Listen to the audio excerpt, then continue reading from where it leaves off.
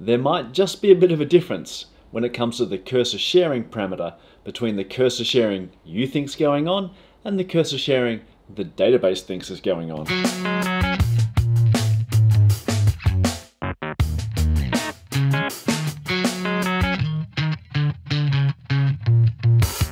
We have cursor sharing set to false on our environments because of some bad apps, but we are regularly seeing SQL statements with literals in our AWR reports.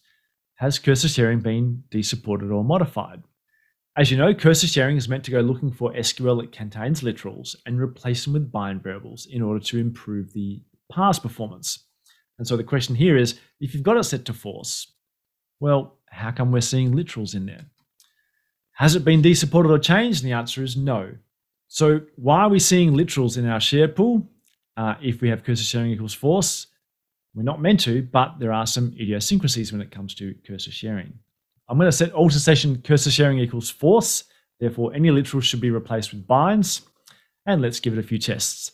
Now, I've put this comment in here, find me. There's nothing magical about that comment. It's just to make it easier to find it in the shared pool later on. So I've done select find me one, start from where employee number equals king, cursor sharing equals false. If I go look in the shared pool, it says, yep, it does exactly what it says on the box. It took that literal and replaced it with a bind variable. So yep, cursor sharing is doing exactly what we expect. What if we have a statement now that actually contains a bind variable?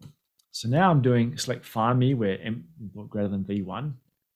So this is a good SQL now. Cursor sharing should leave it alone. And cursor sharing does. This was find me 2. And we can see that for find me 2, cursor sharing did nothing. It left it alone, which is exactly what we want because it had a bind variable in it. What if we've got a literal and a bind variable? What happens there? Well, this is find me 3. And as you can see, once again, cursor sharing has done what we're expecting it to do. It left the bind variable that was there already there alone, and it replaced the literal with a bind variable. So far, cursor sharing is doing what cursor sharing does. Okay, let's try now some static SQL. So now I've got static SQL in a PL SQL block. So this is find me 4.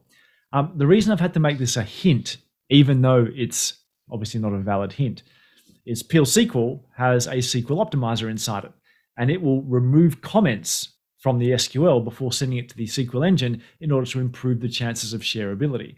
So if you just put comments in there, they get stripped out by the PL SQL engine. So I've put it as a hint, so it gets left in there, even though it obviously is not a valid hint. So now I do select and I do where find me, and we get this. So this is the first thing that we need to be aware of. Cursor sharing doesn't apply to static SQL and PL SQL.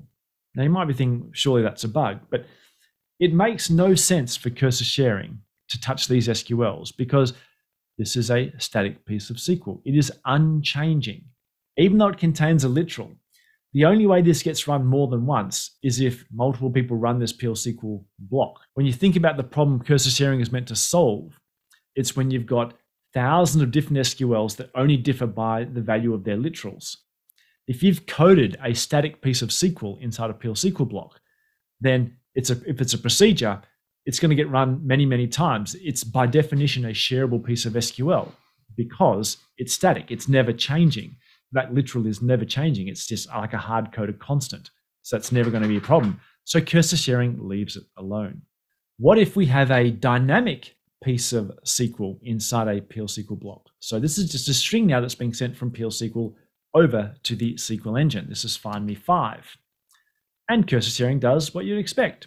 Even though it's coming from PL SQL, because it's dynamic SQL, this is an SQL that could be built up from on the fly, therefore contain lots and lots of different literals, and so cursor sharing kicks in as you'd expect and replaces it with a bind variable. Let's now look at this one, a dynamic piece of SQL that contains a bind variable and a literal.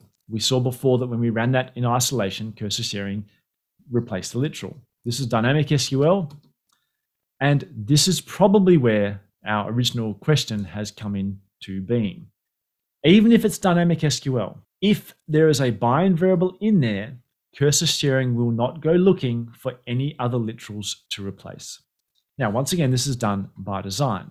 Cursor sharing is effectively saying, if you could build an SQL that had a bind variable in it, then surely you could have dealt with this as well. The reason this particular customer brought this issue up is they actually had a engine which was building SQLs, which started with a template that looks something like this with some binds, and it added this dynamically. And that's why they wanted cursor sharing, because they wanted this dynamic stuff to be replaced with the bind. Unfortunately, when Peel SQL builds a dynamic piece of SQL that also contains a bind, cursor sharing says, well, you built this SQL. If you can build it with a bind, you could replace that one with a bind yourself. That's the mindset of cursor sharing, and therefore it leaves it alone. Even if you break it down into its most fundamental parts and try to do it with DBMS SQL, so you're doing the parse separately, etc., you still see the same thing. Find me 7, once again, dynamic SQL that already contains a bind will not be touched by cursor sharing. As we saw, Peel SQL is special. Really, this is about understanding the 8i and 9i history. When cursor sharing came along, back in 8i, it was obviously to handle the issue of replacing literals. But back in 8i, we didn't have bind variable peaking, we didn't have adaptive cursor sharing. If you had a bind variable in a SQL statement, then that would introduce potential challenges to the optimizer. It had to optimize without knowing what the value of the bind variable was. Bind peaking didn't come along till later.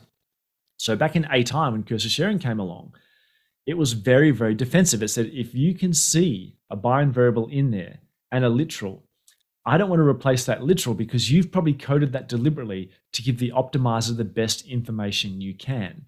Its interpretation was, you had a bind variable in there anyway, so you obviously could have replaced this literal with a bind variable. You obviously chose not to explicitly, therefore you're trying to pass this literal to the optimizer to give it the best information for the optimizer. That's why it said, I wouldn't want to replace that literal because you've probably kept it deliberately. Version 9a came along where we did have bind peaking coming along. But once again, with bind peaking even, we had that issue of if you multiply parse the same statement, then bind peaking only looked at the first value of the bind variable once. Once again, cursor sharing saying, if I replace with the bind variable, then I'm probably robbing you of the literal that you wanted to send to the optimizer. So it's only when Oracle 11 came along with adaptive cursor sharing, where we now have a far better view of being able to dig inside bind variables, pass relevant information to the optimizer, that it would make sense to actually go ahead and replace literals with bind variables and still have that confidence that it's not going to harm the execution plan. But cursor sharing has that legacy of being back from 8i days where we didn't want to replace literals unless we absolutely had to, because it was a good chance it would rob the optimizer of vital information. So hopefully that makes sense as to where cursor sharing sits.